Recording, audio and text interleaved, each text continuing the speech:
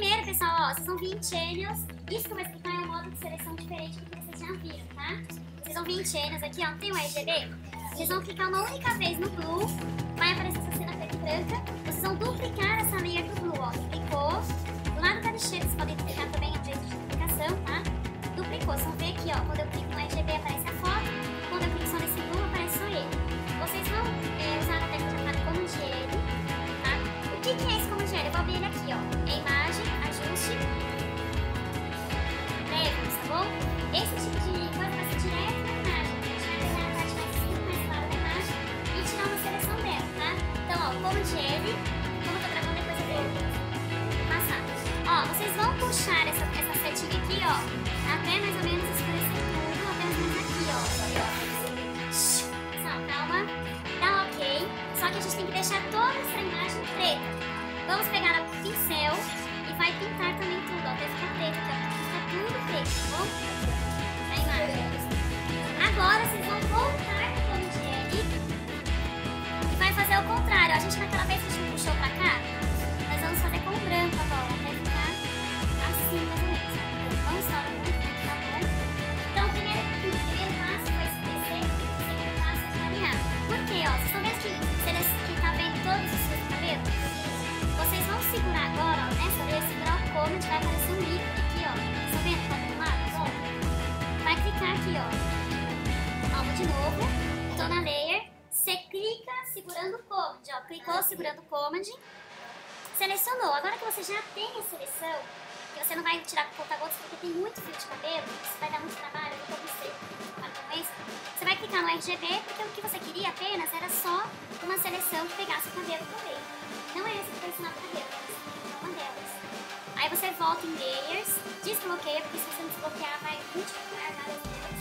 Então você desbloqueia e deleta o full. E tira a layer. Vocês podem ver que ficou o cabelo, ó, certinho, ó. Tá vendo, ó? Ele recorta. Perfeito, até esse fio aqui de cabelo foi, ó, vocês podem ver lá depois, tá? E aí, gente, o que a gente vai fazer? A gente vai criar o fundo. Como que a gente cria o fundo com gradiente? Vocês já sabem, só que dessa vez a gente vai usar um fundo azul aqui, ó, tá? Ó. É a mesma coisa do outro exercício, ó. Fundo azul. E a gente vai fazer mais ou menos assim, ó, o mais claro possível, tá?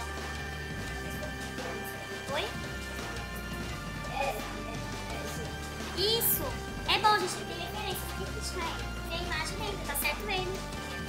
E tá, né, buscando conhecimento.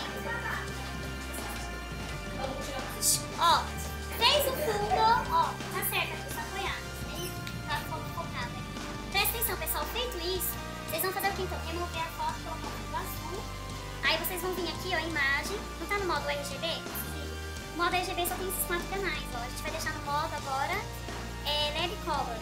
Esse é uma coisa diferente, se não fizer ainda, o que ele vai fazer? Ó, LED Color, você dá ok e vai falar assim, ó, você quer ajuntar essas duas imagens, ou seja, fundo azul com essa foto, você coloca assim, que é emerge. Se você colocar de onde, você não quer. Então coloca assim, ele ajuntou, ó, você pode colocar aqui na vez, você tirou uma coisa só. E vindo em channel, vocês viram que agora não tem mais RGB? Tem só o light, o LED e esse outro aqui. Vocês vão selecionar só o light. Só selecionando o light, agora vocês já sabem onde é sombra e onde é luz. Então vocês vão pegar essa ferramenta nova, que chama-se Dog Burn. O Burn é de luz e o Dog é de sombra. Não, desculpa. O Burn é de sombra e o Dog de cima é de luz. Primeiro a gente vai fazer as sombras da foto. Vocês vão clicar em Burn. Tá vendo aqui em cima, pessoal, as propriedades? Tem a opção de meio tom, light e sombra.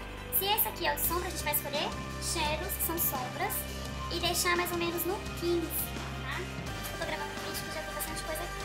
Vocês vão fazer o seguinte, vocês vão aumentar o pincel e tudo onde for sombra, vocês vão ir passando, ó, por exemplo, a sobrancelha uma vez, vou passar aqui em volta, ó, tudo onde tiver sombra, vou com zoom, ó. Por exemplo, vocês podem ver, gente, que essa imagem, ó, ela tá em alta resolução.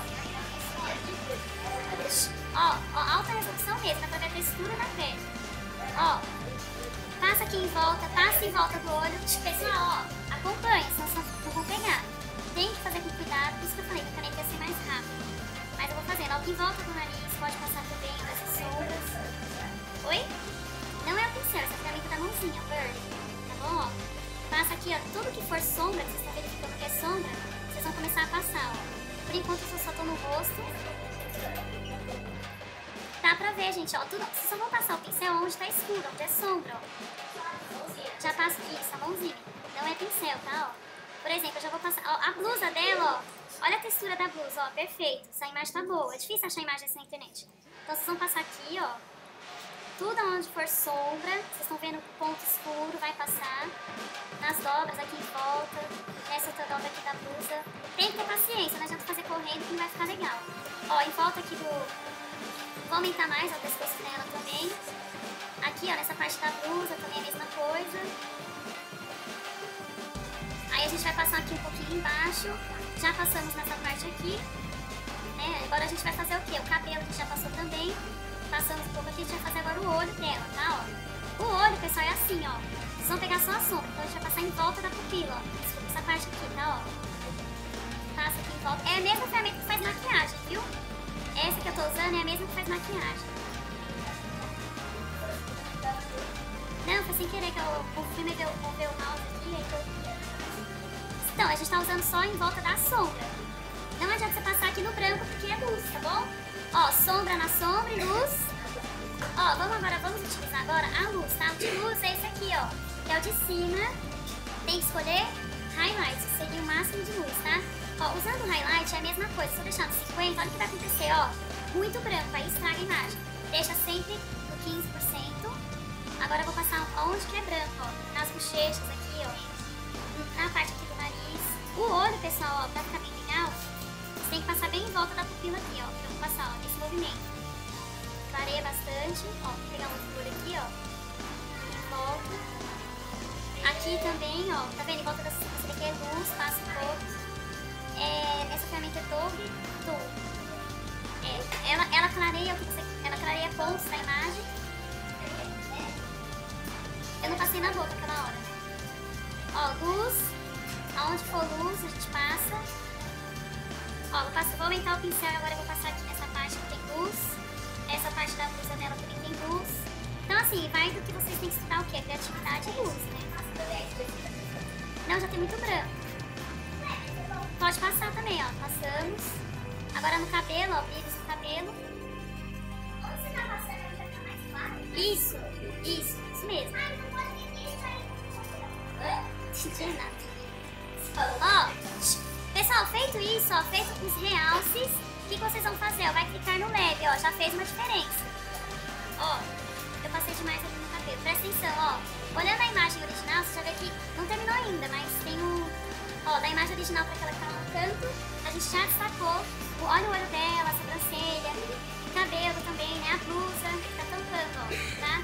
Aí o que vocês vão fazer agora, ó? Feito isso, volta aqui, ó, você só usou esse daqui pra fazer luz e sombra. Se você quiser voltar, se quiser encher mais de luz, você pode encher mais, o que você achar melhor, tá? Por enquanto, o que a gente vai fazer, ó? Deixa eu colocar mais aqui. Agora a gente terminando isso aqui, a gente volta no Dave, volta aqui em Layers e vai trocar agora para... Voltar pra onde? Vou deixar o RGB. É o que mais demora, é lá no Dave, você tem que fazer luz e sombra. Voltando pro RGB Color, vocês vão vir em filtro, vai usar esse filtro aqui, ó, High Pass. O que esse filtro faz? Ó, primeiro tem que duplicar, desculpa. Duplica, ó, a imagem original. Pessoal, vamos lá. Modo Soft Light. Eu dupliquei só a imagem, ó. Dupliquei, coloquei em Soft Light, não fiz nada ainda. Agora eu vou aplicar um efeito nela. Vocês viram que no Dr. Who vocês duplicaram a imagem pra pôr efeito, não foi? Aqui é a mesma coisa, a gente vai pôr um efeito, só que agora a gente vai vir em filtro, Outer High Pass. O que esse High Pass faz? Ó, vou cancelar de novo, Filter, Folder, High Pass. Na layer que você duplicou, não vai fazer na layer de baixo, tá bom? High Pass, o que o High Pass faz, ó? Vocês já estão vendo o que ele faz, né? Ele destaca ainda mais, ó, sem o High Pass, com o High Pass, ó. Ele destaca ainda mais a foto. Aí, por exemplo, eu vou tirar o High Pass, ó, com e sem o High Pass. Aí você pode deixar a menos, você pode usar outro modo, Highlight, ele fica mais vivo, Overlay. Vocês é que vão escolher qual que vai ficar melhor, tá? E nunca exagera, tá, gente? Não coloca muito.